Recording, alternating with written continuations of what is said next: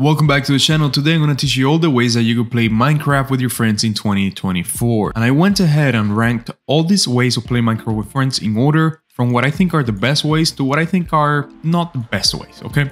Let's get started. Now, in number 1, you have a free server that you can make hosted on your own computer to play Minecraft with friends. I'm gonna leave links for every single article and every single way of playing Minecraft with friends that is going to be mentioned in this video. But yeah, number 1 is to make a Minecraft server. This is something that is completely free to do. You host a server on your computer, you port forward the server with your IP address, and your friends could join you. And it's like any other Minecraft server, but you are the admin, you are the host of the server. And I'm gonna leave a guide for this in the description. In number 2, you have the Essential mod. And this one could have easily been number 1, but you know, I think having a server is better than having the Essential mod. But the Essential mod is ultimately very similar to having a server. What the Essential mod does is that it adds this menu, this friends menu, that you could pretty much add your friends and play with them, turning a single player world into a multiplayer world. It's pretty much the same way you will do it in Bedrock. You know, those of you that play Minecraft Bedrock, you have a world and you could turn it into multiplayer by inviting friends. And yeah, I put this one in number 2 because even though it is free and everything, it's free as well as making a Minecraft server, I don't think it's as good as having your own Minecraft server because it does have some limitations whenever it comes to installing it. It might be a little bit complicated to either install the Fabric version, the Forge version, or maybe do it through the installer. Anyways, we do have videos on the channel. As you can see, you have a video here. We also have articles in our website, and I'm gonna leave that article in the description of this video as well for you guys to check it out. Now, number 3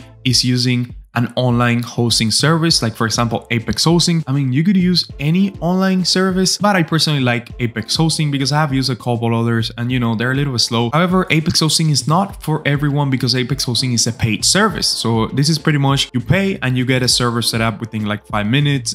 Everything is pretty safe. And the good thing about this and the advantage that you get over making your own free server is that this is hosted online and you're not using your IP address or your computer resources. For example, this free server that you could make yourself for free, which like I said, I think it's one of the best options, is only online while your computer is on and while you have the server open. Whenever you turn off your computer, let's say that you want to go to sleep and you want to turn off your computer, the server is going offline and your friends won't be able to join. With Apex Hosting, this server will be open 24/7 or as long as you wish to, because you could turn off the server from your phone, from the server console, and you could pretty much control the server remotely without having to use your computer. I think Apex Hosting is a great option if you can afford it. However, since I know this is a paid option, if you use that first link in the description, you'll get 25% off Apex Hosting. I'm gonna make sure you get 25% off Apex Hosting by using that first link in the description. And this is way number 3 of playing Minecraft with friends. In number 4, you have Minecraft servers.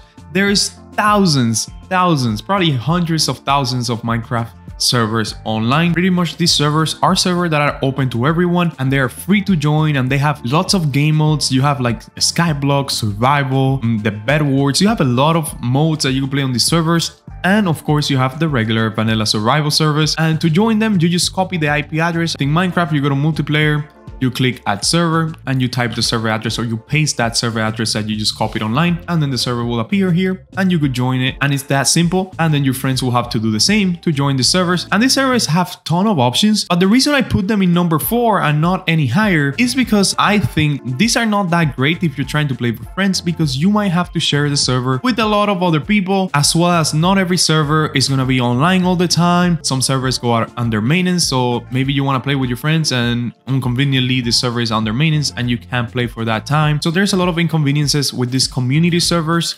If you're trying to play a survival mode, you might get raided because there's tons of other people in the world. So yeah, that's the reason why I put this as number 4 and not any higher. Now, number 5 in this list is playing a LAN hosted game. And the reason that this is number 5 is because for those of you that don't know, playing a LAN game means that you and your friends have to be under the same internet connection to be able to connect to each other. This is quite simple to do and it's completely free, of course.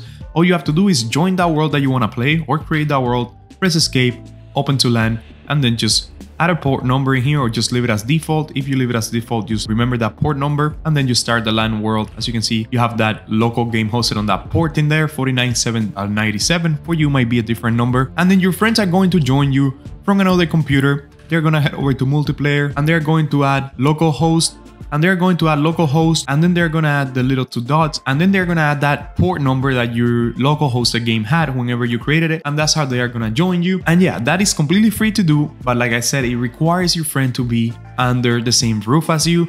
That is why I'm putting that as number 5 and not any higher on the list. Anyways guys, that has been everything from me. I hope this video was useful and you figure out how to play Minecraft with friends in 2024. And just remember that we have articles and videos for every single way that I said on this video. So if you want to create a free server, for example, we have videos and articles on that, and I'm going to leave the links in the description.